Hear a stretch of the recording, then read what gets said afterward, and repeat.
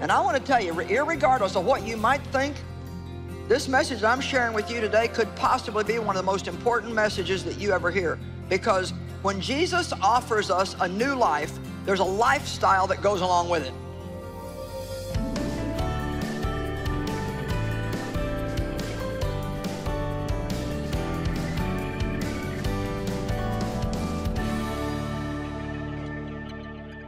Jesus is our healer.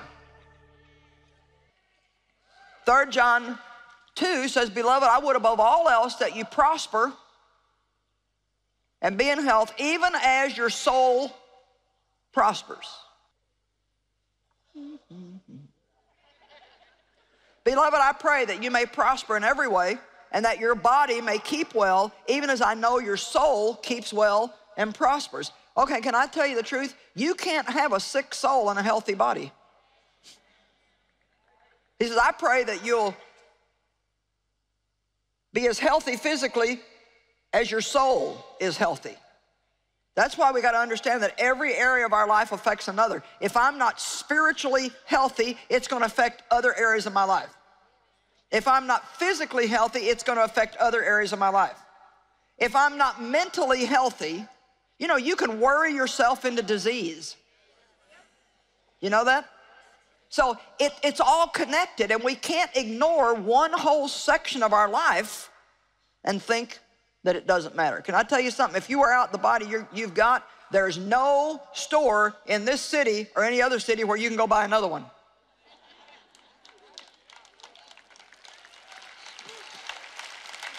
And you know what? When it's gone, it's gone. And if you don't have a body, you can't stay here.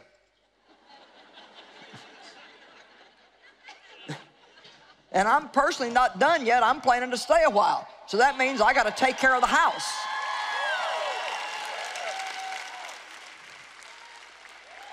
You know, all I can do, I'd be like Dave this morning. You know, my part is to tell you, I know what I'm going to do. I hope that some of you today, and not only people here, but people watching by TV, that, you know, I mean, I think about how many sick people there are and how many people that just feel lousy all the time. And, you know, this is not the answer to all sickness. I mean, there's a lot of sickness and disease for a lot of reasons, and I don't pretend to have all the answer to everything. But I am saying that we need to do what we can about the part we can do something about. And how many of you believe today that some of the problems you have, you could do something about if you would? Thank you. Point well taken. And you know what? If you're already doing the right thing, congratulations. Be an example to other people. Don't try to shove things down their throat and make them do what you do, but be an example. You know, people ask me on a regular basis, how can you be so fit at your age? Well, I take care of myself. And I wasn't for a long time, but you know what God showed me? He said, if you don't start doing these things that I'm telling you to do, and one of them was working out, he said, you are not going to be strong for the last third of your journey. And I started working out regularly almost 10 years ago, and I'll tell you the honest truth, if I wouldn't have done it, I'm not sure that I'd be strong enough to be here today.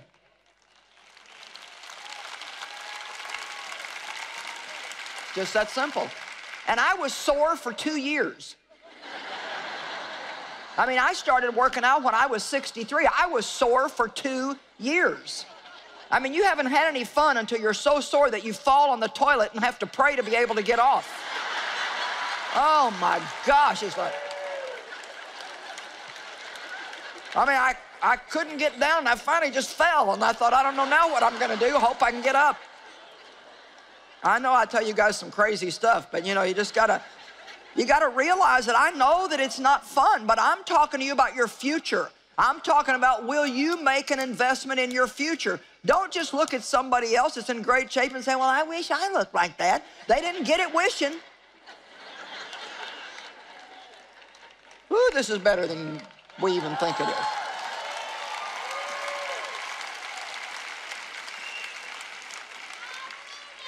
He forgives all of our sins and heals all of our diseases.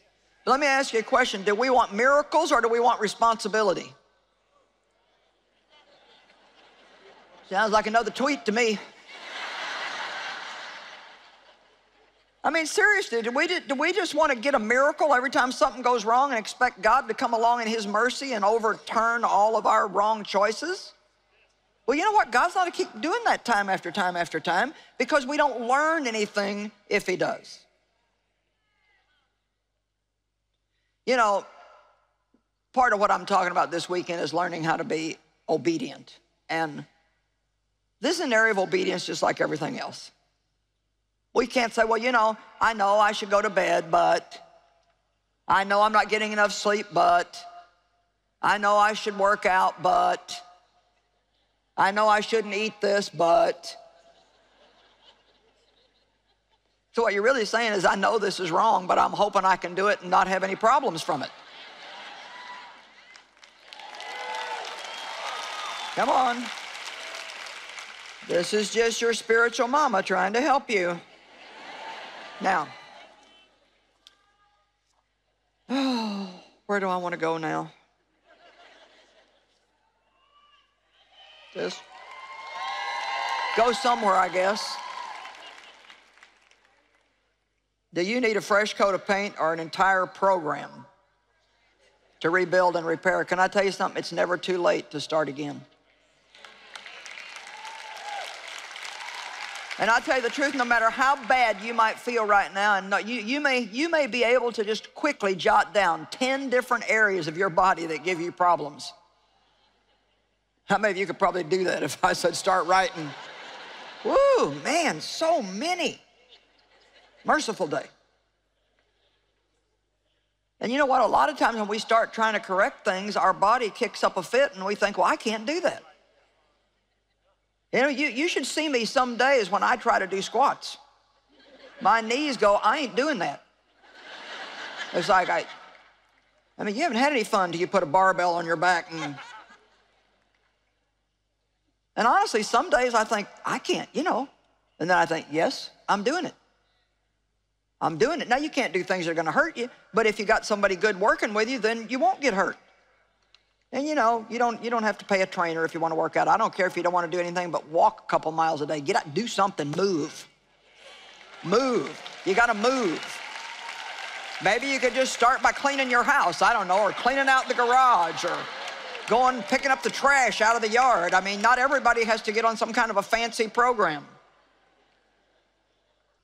You know, the thing is, it's not that you can't have anything. I believe we can do all things if we do them in moderation. It's the excess in our life that's a problem. You can lose some sleep one night or a couple of nights here and there. You can work really hard a certain period in your life when you're trying to build something, but we can't just keep doing the wrong thing over and over and over and over and think that we're going to get by with it. So I'm asking you again, are you an investor or a gambler? I would love to see some people that really feel great right now start investing. I'd like to see you start investing in your health for the future. Amen. Don't wait till you're falling apart to do it like I did. Do it now. 1 Corinthians 6:12, everything is permissible, allowable, and lawful for me, the Apostle Paul said. But not all things are helpful, good for me to do, expedient and profitable when considered with other things. Everything is lawful for me, but I will not, and I underlined I will not, become the slave of anything or be brought under its power. So what's Paul saying? You know what? You can eat a dozen cookies twice a day and still go to heaven. Hello. You don't have to exercise to go to heaven. You don't have to drink water to go to heaven. You don't even have to sleep to go to heaven. You can be all stressed out and go to heaven. But it's not the best way to live. It's not the way to enjoy the life that Jesus died to give you, and it's not a great way to be a good example to other people. I can do anything I want to, but I will not become the slave of anything. So for any born-again, spirit-filled Christian to say, if I eat one cookie, I got to eat the whole bag. If I eat one potato chip, I got to eat the whole bag. There's something wrong with that. We have the fruit of self-control. I can eat a cookie and not eat the rest. I can eat some, I can eat none. Food is not my God. Amen?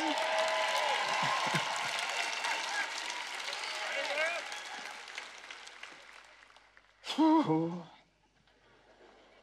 right, let's see what else I can make you happy with. Let's look at Aphrodite. I think we need to see this. Philippians 2:25.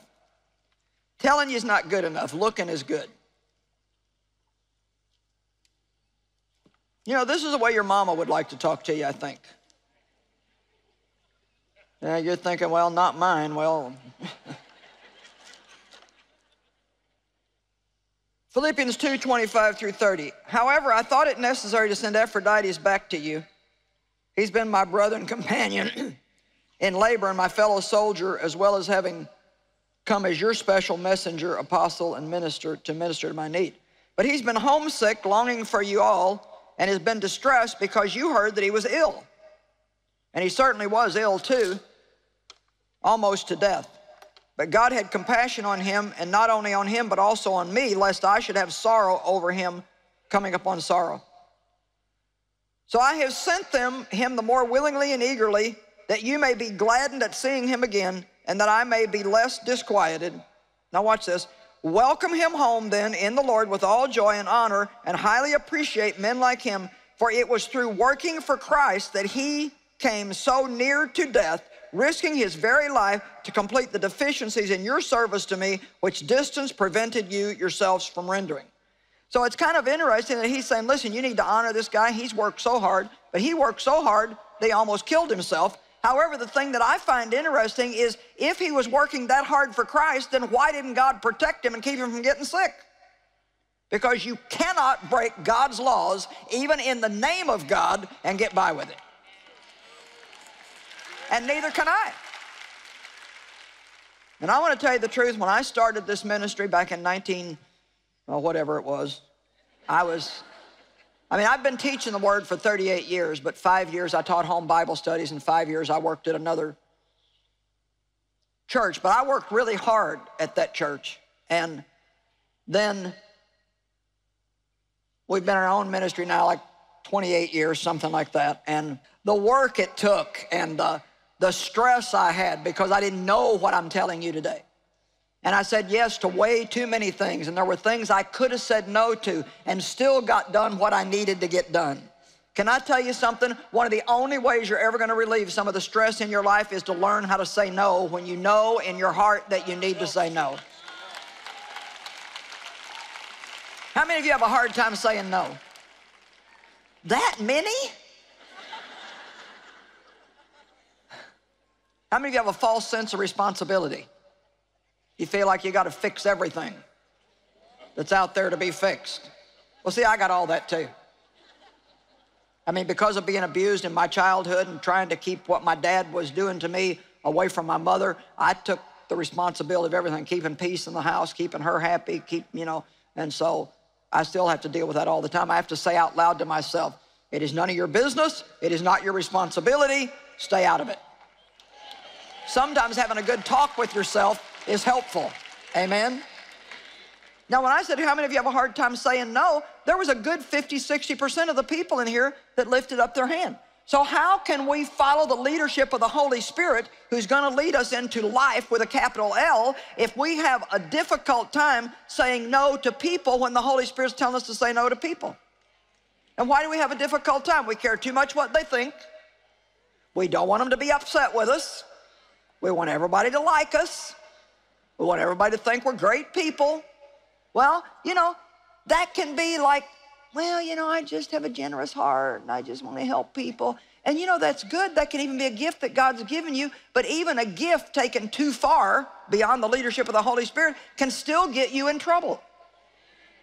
I know people that have a gift of mercy, and I'm telling you what, if they're not careful, they can correct anybody. Because everything is like, oh,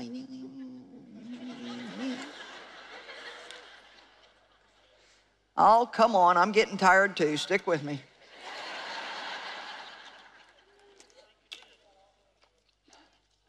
start taking care of yourself. So I made myself sick working for Jesus, running to the doctor all the time, getting mad at the doctor because he told me I was stressed out. I'm not stressed out. You know what I want him to do? Give me something, now here it is, give me something so I can keep living the way I'm living and it not be a problem. Uh-oh, that's good. Give me a pill to swallow so I can live like a crazy person.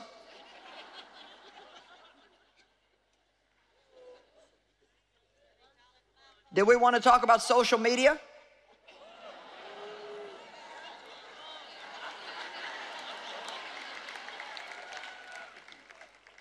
You know, I didn't even know till about 6 weeks ago what a selfie was. I'm like, what? Oh yeah, there's 450 million of these selfie pictures that are uploaded every day. 450 million, and it's just getting started. I thought, I've spent the last 40 years trying to die to self. And now the generation we live in, they spend all day taking pictures of themselves. You know, that's a lot of time. I mean, that could stress me out if I had to take a picture of myself every few minutes and put it online. You know, I'm having fun with you, but, you know. I mean, you know, it aggravates me when I'm preaching to people and they're out there. Rude with a capital R. Amen. I don't like it when I'm having lunch with somebody and the whole time I'm trying to talk to them, they go.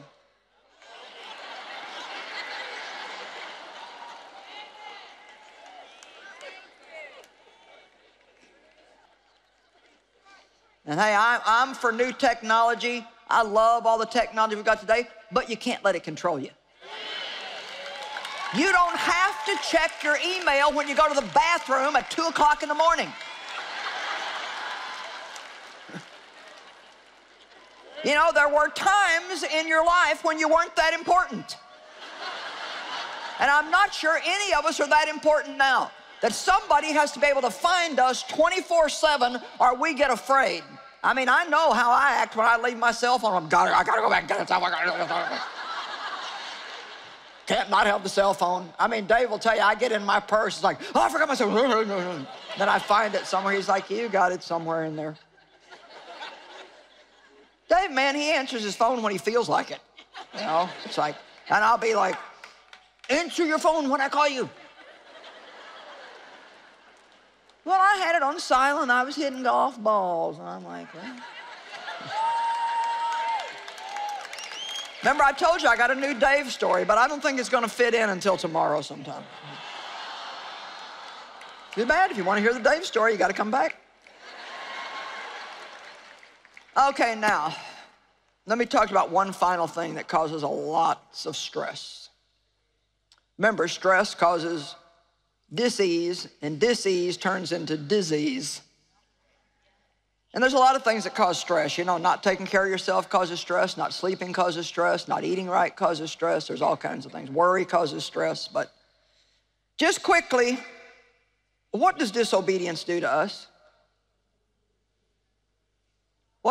What does it do to you spiritually, mentally, emotionally, and then finally physically? Because if all the rest of that's messed up, it's going to get to your body. What does it do when I know full well that I'm doing something that God doesn't really want me to do, or that I'm not doing something He does want me to do, which thankfully the longer you're in Christ, you get over that. But what does it do? Well, it gives me a guilty conscience. And there is nothing more stressful than having a guilty conscience. Walking around knowing that you're not doing what you should be doing and continuing to do it anyway.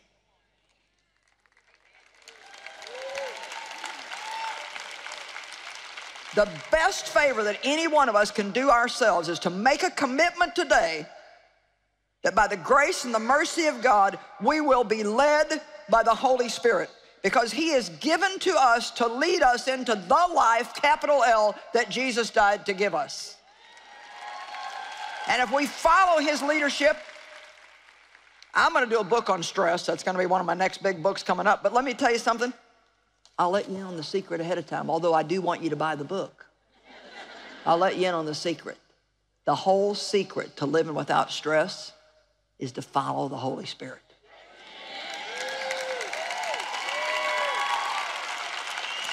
Now, I'll have to sneak up on it, but that's it. You know why? Because Jesus said, I came that you might have life with a capital L. And since I'm going away, I'm going to send the Holy Spirit, and he's going to live in you to guide you, to teach you, to convict you of sin, to convince you of righteousness. And if you'll follow his leadership, wow, life with a capital L. Energy, a sharp, creative mind, calm emotions. Just follow the leadership of the Holy Spirit. So if somebody says to you, hey, let's go do this, and you're like, but then your emotions say, I want to go, I want to go, I want to go, I want to go, I want to go. Okay, let's just say that you made a commitment to, whatever, I'll just make something up. Let's just say that I make a commitment to go see my 87-year-old aunt who I take care of at the nursing home on Monday. And I've told her I'm going to come, and she's all excited, and I'm going to bring her some lunch, and she's all excited. So then a friend of mine calls and says, hey, listen, ooh, there's a big sale out at the mall. Let's go and have lunch. Now, I know without even having to pray about it that I need to keep my word to my aunt. But, I want to go, I want to go, I want to go, I want to go, I want to go. So I make up some silly excuse to my aunt that really turns out to be a Christian lie. Come on. And so I don't keep my word, and I go shopping, and I spend money I shouldn't be spending, and I eat food I shouldn't be eating, and the whole time I'm feeling rotten inside because I know that I didn't do what I should have done. So now then I go home and I keep feeling bad all day, then I don't sleep good that night, and then I'm all bummed out the next day, feeling a little depressed and tired. So then I go to the doctor, I'm depressed, can you give me something to cheer me up? Come on, is anybody with me?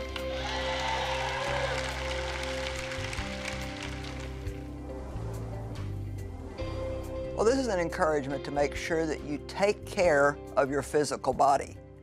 It's actually the house that you live in, and it's the vessel that God wants to work through. And the truth is if you wear out the one you've got early, you can't just go somewhere and buy another one. So I believe that one of the real secrets to feeling good physically is to be an investor and not a gambler. What I mean by that is invest in your health instead of doing a lot of wrong things, gambling that you won't have any bad results.